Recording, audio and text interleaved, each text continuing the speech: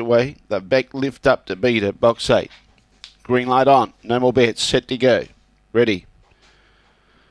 Away. Bessie Bell began well. She's going to find the front. She'll clear Mackenzie's run and gets clear by 2 or 3 lengths. So that's good for favourite punters. Around the outside, lift up, starting to make some ground. Into 4th placing, railing underneath it there was Chief Henry. Then in turn behind those was Slight Glance, and at the tail end of the field was Esteem. She'll get a little tired over the concluding stages, Bessie Bell, but gee, she needs to. She's got a 6-length lead on her nearest rivals. Mackenzie's run and lift up are battling out the minors with Chief Henry, but Bessie Bell's going to be too good. Lift up got within 3 lengths on the line. It runs second, third Mackenzie's run, then Chief Henry. Behind those was Slight Glance and Esteemed at the tail end of the field. Pretty painless for favourite punters there. Bessie Bell a little bit too quick.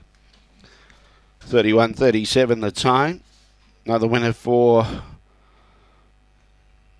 Jamie Quinlivian. 5-8-1 and 2. 5-8-1 and 2. 3 1/4 was the winning margin on the line. 3 1/4 by 2 3/4. Lit up in second placing, tried very hard, reduced the margin over the concluding stages, but was never going to catch her. 3:22 was the early split. 31.37 was the time. The run home was 15.41. 5-8-1 and 2. 5-8-1 and 2.